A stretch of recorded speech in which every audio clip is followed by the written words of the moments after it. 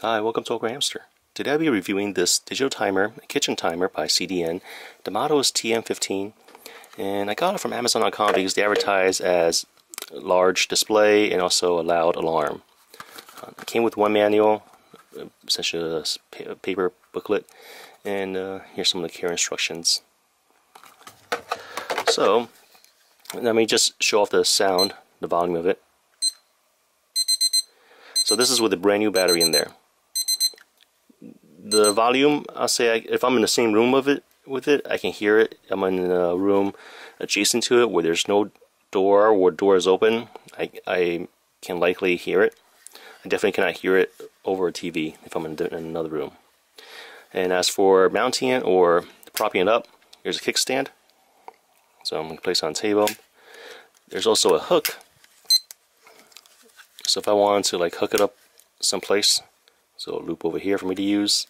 And by far, what we use is this magnet on the back here. Just stick it against the refrigerator. Now, let me get to one of the cons. The refrigerator magnet is not as strong as I hoped. And when we pull the refrigerator door pretty hard sometimes, this will fall off. And this unit, this side over here, it will pop open. And we just push it together. It still works. It's not like it's broken or anything. And as for this part, it seems like it's non-slip. It feels like it's a non-slip type of texture. But after using it for about a month, this part just wears down and becomes almost as smooth as the plastic piece. So I have this other part, this other timer here. I got actually a couple of them. And this one, I've been using it for over a month. You can see that there's a little crack over here. So just from the drops. And this non-slip type of rubber material, well, it's very smooth now. And the timer volume, the alarm volume, it's not that loud. So whenever it starts to sound like this, when the volume isn't as loud as it once was, change the battery. It runs on. It came with one AAA battery. You can just pop this out and change the battery back here. Very straightforward.